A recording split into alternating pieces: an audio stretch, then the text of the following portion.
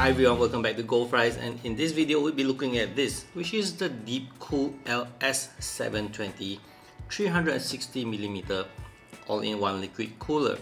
Now if you remember, I reviewed the LT720 and this is the LS720.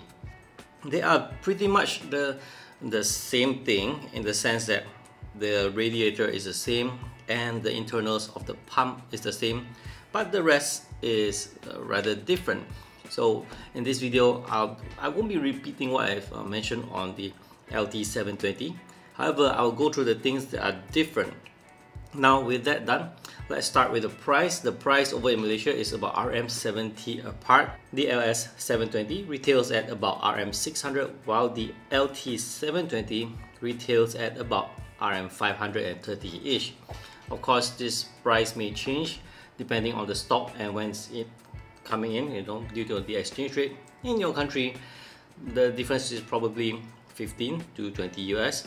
So do check it out. There's a price difference. So why does the LS720 command a bit of a higher price? Well, it's definitely not the performance, because when I test it out, the pump is the same, the radiator same, but the difference is in the fan, of which the LS720 is slightly behind the LT720 when it comes to performance. Just a little bit though. On productivity workload, you see that it's 2 degrees Celsius warmer. In gaming workload, then it's 1 degrees warmer. So basically it is safe to say they are identical, or if you don't like the word identical, let's go with the word similar, okay? So what makes it different? Well, let's start with the CPU, this block area, the design. The LT720, it's fixed. So you have a fixed, I'll say, when you place it in the intended way, which is pump at the bottom, you get the Deepcool logo at the intended, the correct orientation. However, if you change the pump to in a different direction, then the logo will not be in the intended original alignment. So that's pretty much it for the LT720. But for the LS, the AIO here, you can actually go with any orientation and you can twist this this cap around to just align the logo and such. It's a very nice looking RGB LED backlit cooler design. I have it connected to a system over here and it's actually powering it up, but I'm not powering the fan because it is running loud. So yeah. Another unique thing about this is that this part can be removed, and Deepcool did provide a spare panel of which you can custom design your own sticker and place it. It's a unique idea, and it does add on to the personalization part, which is very nice. I think this is a great touch. I'm not a fan of RGB LED covers as such, but seeing that it allows room for creativity, design, personalization, I think is something worth considering if you are you would like to customize, but you are not intending to spend more on those with digital screens, those that you can place with graphics and such.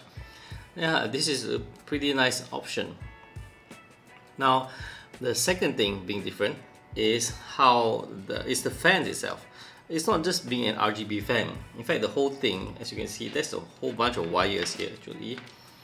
What it does is that the fan for the LS720 is not your usual single fan with 4-pin PWM or 3-pin that connects to the typical fan connector, and then another separate cable for the ARGB.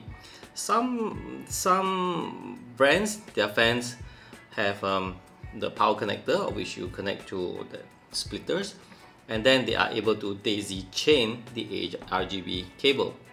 For Deepcool, these fans, they are using a proprietary, pardon me for being tongue-tied, proprietary cable, of which you are able to, over here, you can daisy chain one to another, and then I can actually, it's actually connected to the power on the power supply, which is the SATA power.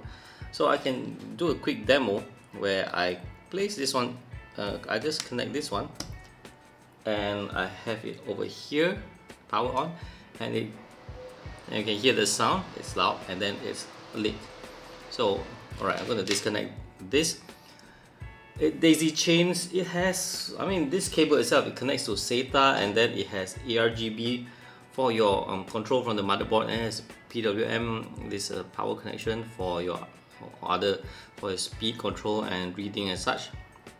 So yeah, the downside of this LS720 it will be the fan itself as well, and the pump you can connect it to the CPU pump power, but for the fans, right, they can only be powered by the proprietary cable, of which, like what I showed you just now.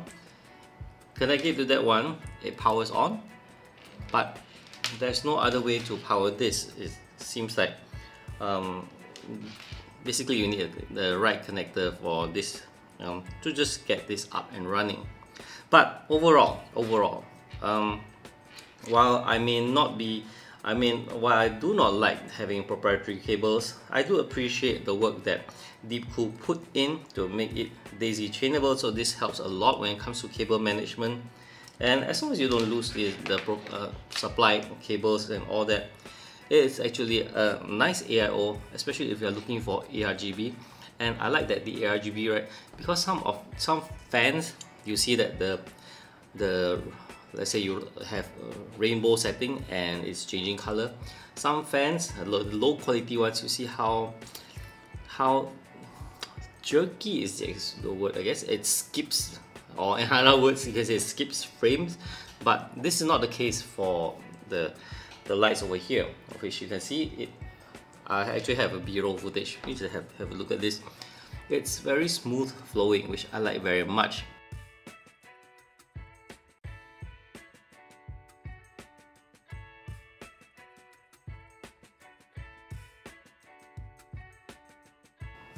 Overall, I'd say the LS722, great AIO. However, if you're like me, who does not fancy so much on this RGB lighting, then you could opt for the LT720. The LT720 will cost less, and you don't have to worry about RGB and those fans. They come with the usual pin, the connection to the 4-pin power. So, yep, either way, you can't go wrong. Both are the LS720 and the LT720 are great products from Deepcool. That's all for this one. Thanks for watching, and I'll see you guys in the next video. Do remember to subscribe to my channel if you haven't, and bye bye.